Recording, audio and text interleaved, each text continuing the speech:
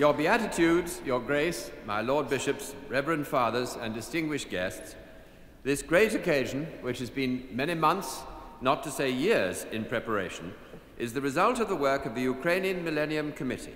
And before we begin the musical program, I'd like to introduce the committee's chairman, Myroslav.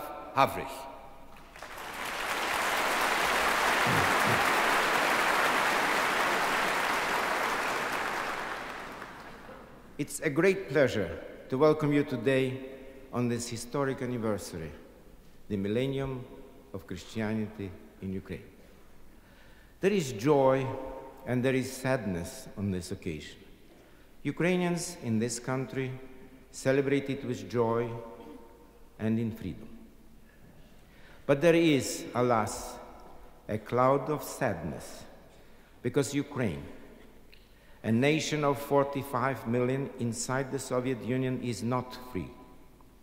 The Ukrainian Orthodox Church and the Ukrainian Catholic Church are banned. Ukrainian people in their own country cannot celebrate this Christian millennium as freely as they would wish. In the year 988 in Kiev, the capital of Ukraine, the ruler of Rus, Volodymyr the Great, established Christianity as the religion of the land. Rus was the name of the land that is now Ukraine. It was a momentous event in the history of the Ukrainian people. Christianity brought to Ukraine the benefit of centuries of learning. It released and stimulated the creative forces of the nation in arts, sciences, and social and national development. It sustained the nation in her defense of freedom against predatory invaders. The religious and national consciousness of the Ukrainian people survives even under today's oppressive foreign regime. The most dramatic evidence of this has been the recent resurgence of the Ukrainian Catholic Church, the longing for the revival of the Ukrainian Orthodox Church, the incessant endeavors in the face of persecution to preserve the national identity and to regain freedom and national independence. On this Christian anniversary, let us remember all those who are bereft of human rights and suffer under oppression. The rich legacy of Christianity is evident in the culture and customs of the Ukrainian people.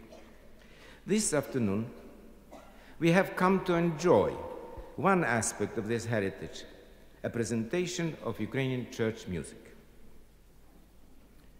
Ukrainians in Great Britain, grateful for the freedom they found in this country, dedicate these millennium celebrations to the memory of their Christian forefathers, to their heritage, and their love of freedom.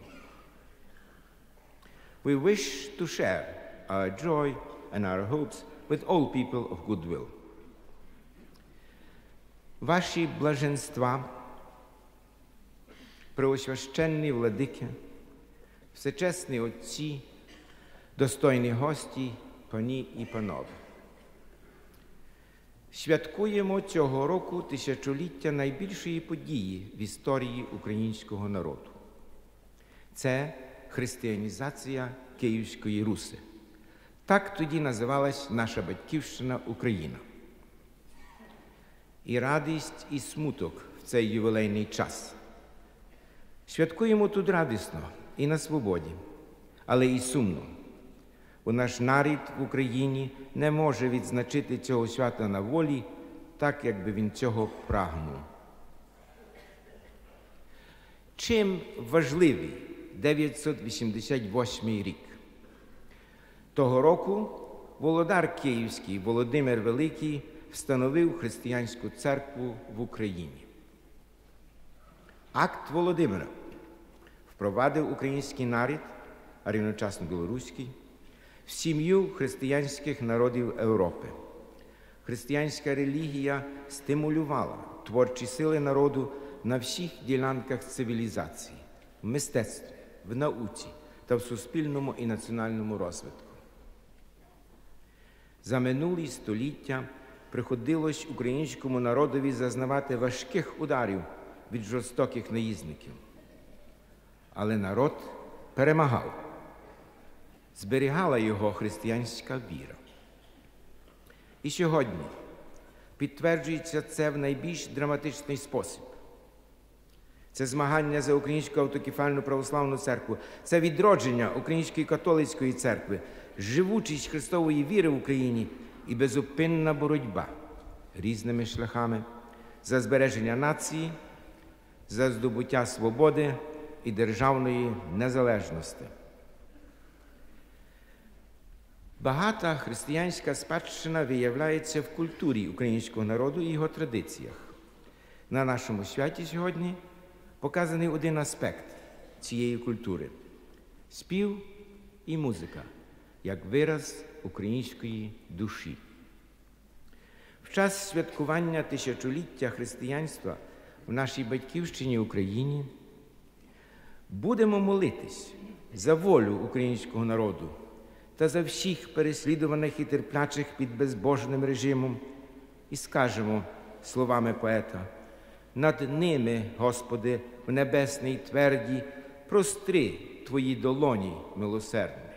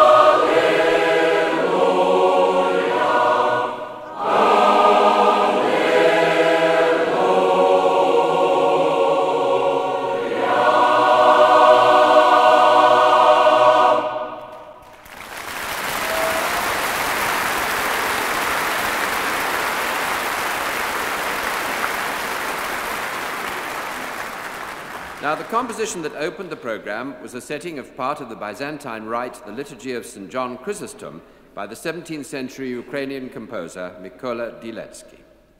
Church music was introduced into Ukraine by professional musicians from Byzantium and Bulgaria soon after the adoption of Christianity at the end of the 10th century. Original Ukrainian church music began to emerge in the middle of the 11th century, and many collections of compositions from this early period have been preserved. The works are for voices only, since the Ukrainian and other Eastern Rite churches have never used musical instruments in their services. The development of church music in Ukraine intensified in the 17th century, and at that time there were strong musical guilds in Kiev, Lviv, and other major Ukrainian cities. In 1675, Dyletsky produced the first Ukrainian theoretical handbook on composition, the musical grammar, and that was also the first to be used by musicians of Ukraine's northern neighbor, Russia.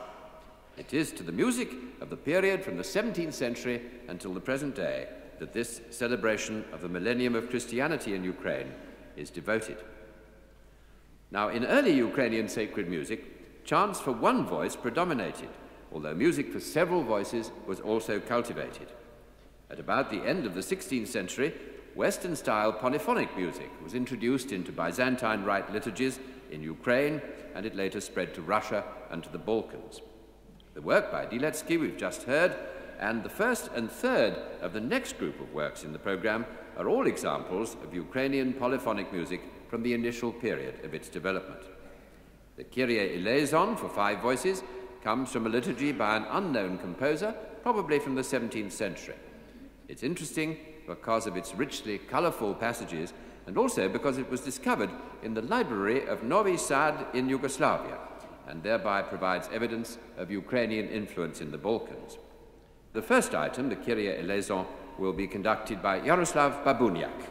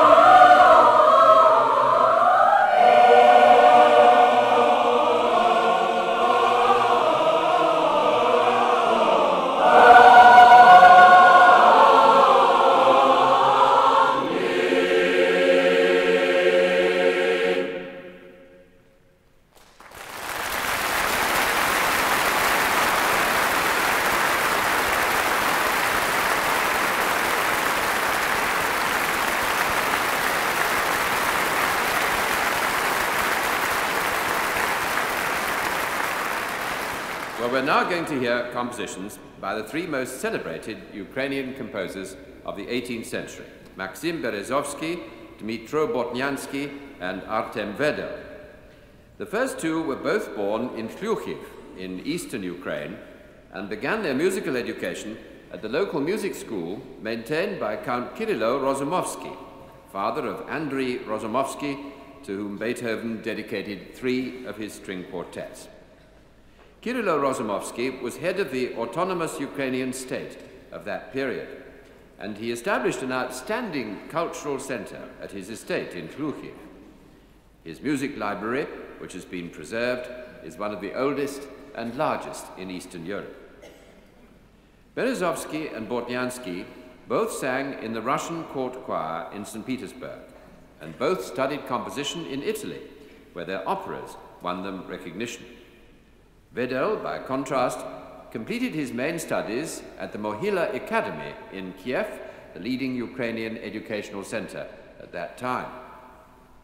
The work of these 3 composers represents the culmination of the long development of Ukrainian choral music, and their compositions were on a level quite comparable to the best in the Europe of their time.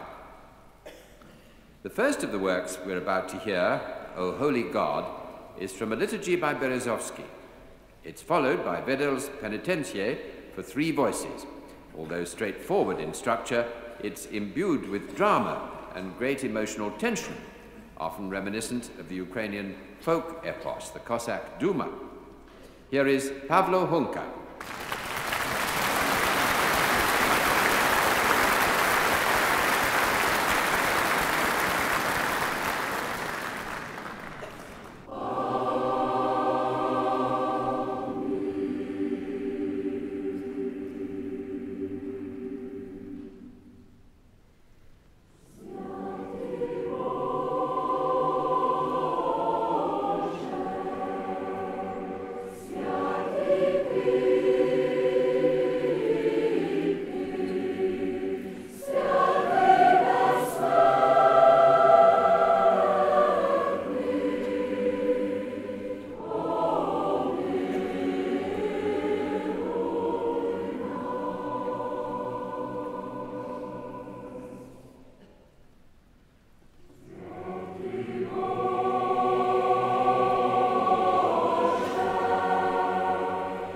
Yeah.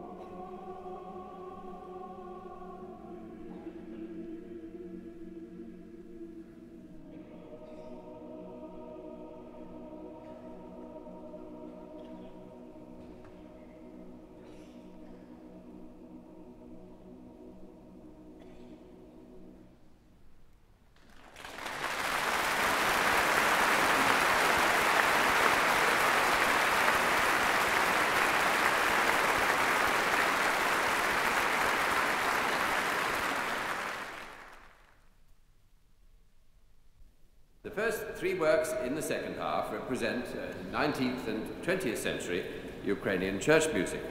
The first is Glory Be to the Father, Only Begotten Son by Mikhailo Verbitsky. Verbitsky was a priest in the Ukrainian Catholic Church, and among his compositions are settings of various parts of the liturgy and other choral works, as well as several orchestral pieces. Verbitsky also wrote the music for the Ukrainian national anthem that we heard at the beginning.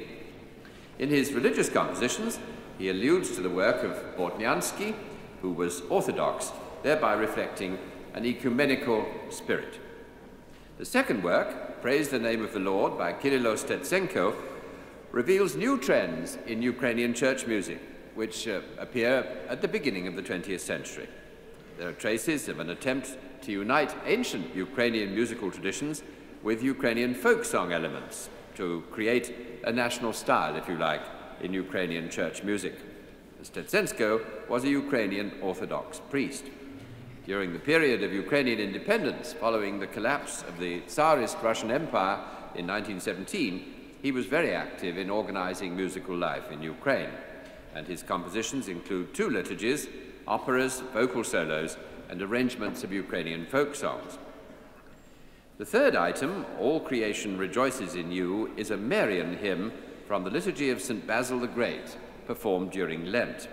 Now, this is a very famous arrangement of an old Ukrainian liturgical melody presented in a simple harmonization resembling monastic singing in the Ukraine, and the arrangement is by Myroslav Antonovich, who will conduct it.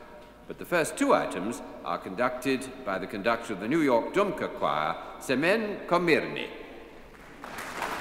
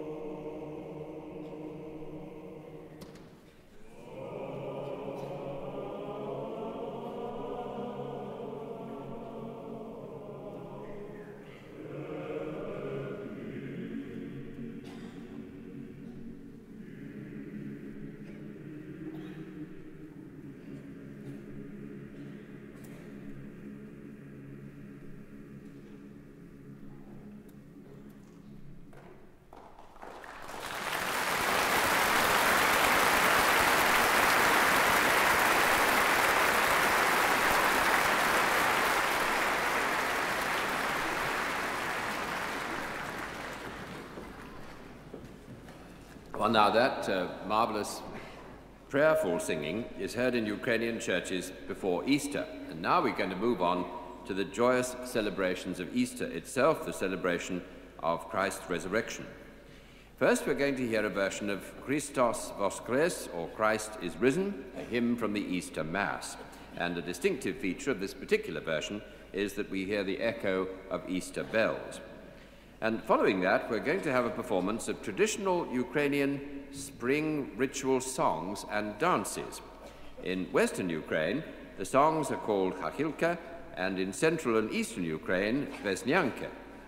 In Western Ukraine, they've been almost completely separated from their seasonal connection and incorporated into the church calendar. They're sung during Easter. Elsewhere, they've preserved their seasonal nature, and they're sung when the snow begins to thaw in the hills and throughout the spring. And the songs are often combined with ritual dance. They sometimes take the form of a dialogue between two groups of performers, and the songs are usually cheerful and often humorous. And the dances will be performed by the Orlik Ensemble, with choreography by Maria Babic and Dmytro Paradyuk. And then we're going to hear after that a second version of Christ is Risen, this time written by Philip Kozycki, one of a new generation of Ukrainian composers who emerged in the 20s and the 30s in Ukraine. Now, the conductor at this point comes from Toronto. She's the conductor of the Canadian Vesnivka Choir. Incidentally, that word means springtime, and she is Mrs. Kvitka Kondratska.